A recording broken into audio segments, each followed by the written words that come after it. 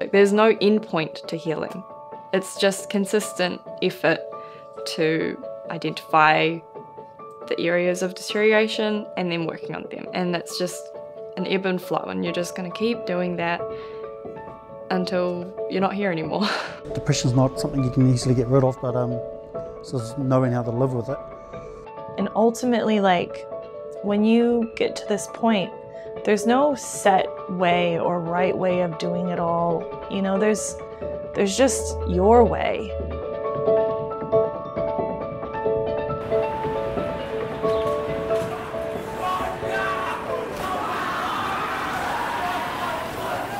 After my accident, you know, I had thousands of messages on my Facebook page. So like my little community of supporters, it's dwindled down now that I've stopped cycling, but there's still some of those core people that are just there to support me as a person rather than me as the cyclist. My friendship circle has changed a lot. I definitely was able to get a lot of support from The Mighty, and that is an online community that offers support for people struggling with anything from mental distress to mental illness to physical disabilities to intellectual disabilities to any form of hardship. There was definitely a lot of encouragement for me to get better. That was one thing that I'm incredibly grateful for, like not only just from my family, from the psychiatrist, from the psychologist, from nurses. Despite how grueling it was to go through, there was always love around me. Try as much as you can to just trust that they are still in there, because they are. You're not yourself when you have PTSD, and you can't control it because it's a part of you that, you know, it's just the back of your mind that's doing something that you don't want to do, and you feel out of control, you know, you feel scared. In my experience, the more I spoke about it to people, the more I realized that a lot of people that I was friends with for years were like, yeah, I have anxiety. And I was like, what? Straight away, I was like, well, I'm not alone. There's something really special about being in a room with other people that just get you. And they don't judge you, and they don't think, oh, because you're crying, it's a problem. For me, I think opening up and being honest about my mental health and what I've been through is part of leadership. Tāia makini ki te mura o te ahi ki Iraq I ngā tau urua mano, I ki te ai e tahi tūāhua tino mō rika. E whakatena tēnā ana ia I ngā ratonga whawhatitata, kia kōrero tia e rānawe. My encouragement to you guys is to stay. As they approach the summit of Mount Warning 3 weeks after his 18th birthday and taking out the win of his very short career so far, Keegan Girdleston crosses the line.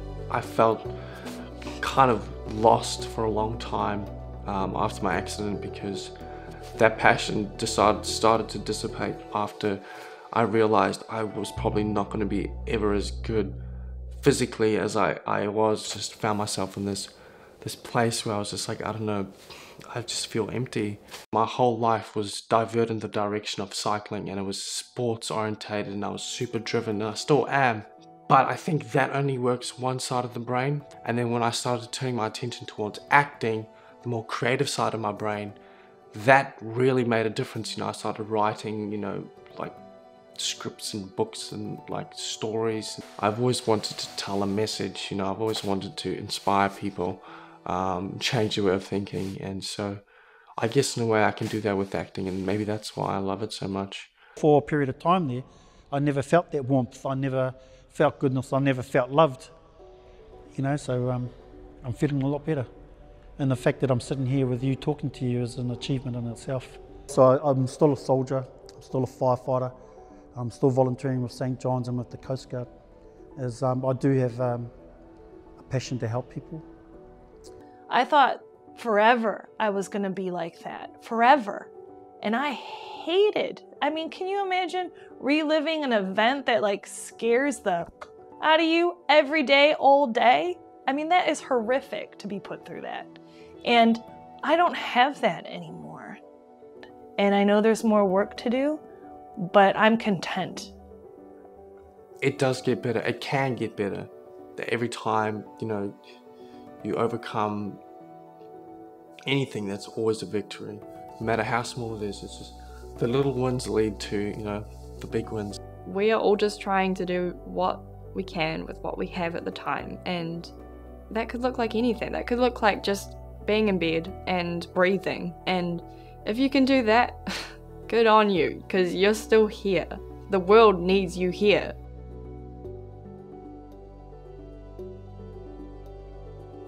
I am currently studying towards a certificate in health and wellbeing, which will grant me a qualification as a support worker, which I've been fizzing about my whole year. I always tell my family that I wouldn't be here without them, and they're like, well, that's silly. Like, it's you who's done all the work. What would the point be of doing the work if I had nothing to love and nothing to hope for and nothing to want to grow toward? Systems treat, systems do not heal. Healing takes place between people, within families, within communities. No level of intervention from a system is going to do or substitute what can be done by a parent, a friend, a mentor, or a community. The love, the comfort, the protection that human relationships help us, we cannot underestimate their power to heal. There are people who practically do not have another single human being they can relate to and connect with in their lives.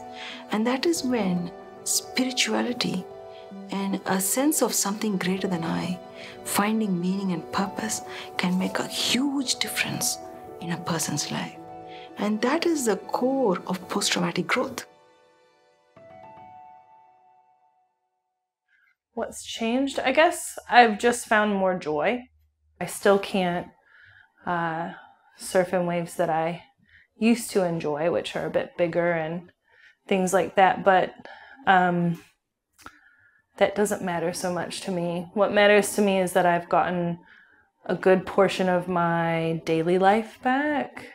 I think at the heart of it, people do things unintentionally, so I try not to take that into consideration too much. But I do remember once my boss saying to me, "It's been 2 months. When are you gonna actually get over this?" You know?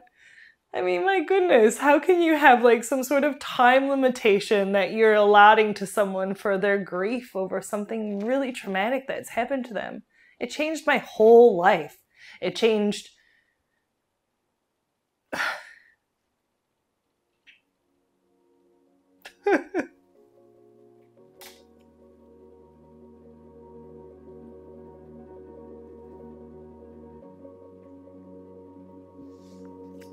Sorry.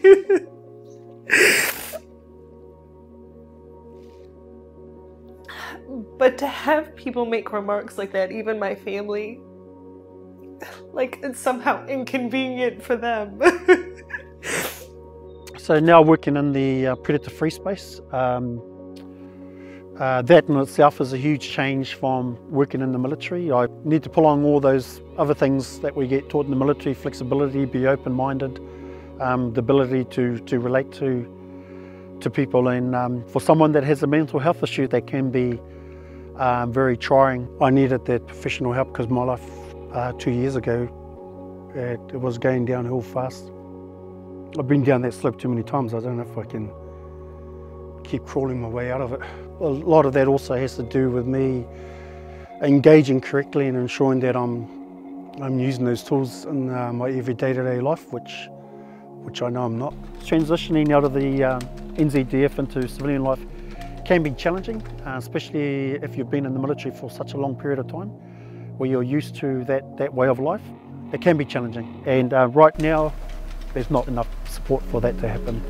I would say I'm probably at like the best mental health I've been at for a very long time. Every day I'm doing something that makes me happy or that fulfills me in some way. I just did a commercial, and then I've got this music video now on Sunday. They told me it's about a soldier that went overseas and did things that he doesn't feel like he deserves to be forgiven for. They like the idea that I've already got personal experience with PTSD. At the beginning of COVID, I was actually doing pretty well. I had the best year of my life. first year out of high school, I was studying at ARTA, doing the Certificate of Health and Wellbeing, and now I'm doing the Bachelor of Social Work. First 6 weeks of semester I did not step foot on campus. We had the Omicron outbreak and half of my classes were online, and the other half I had no energy to make it here. I was definitely pretty depressed. The thing with PTSD is it thrives off uncertainty. It's sort of like the 40,000 aftershocks that have happened since 2010. Even though the ground wasn't shaking, my head was shaking. Yeah, I think to seek peace is too much of an expectation. And I hope that by my sharing what it's been like for me and where I've gotten to, that it might give someone else hope to just hang in there, to just keep going, you know? And I really wish for them that they're able to find some peace, because they deserve that. Everyone deserves that. You're the only person that's asked me that. Even my psychologist hasn't asked me that question. What do I want? Peace. I think from peace it'll be give me a bit more clarity. Hopefully things in life will start to align. Yeah, peace.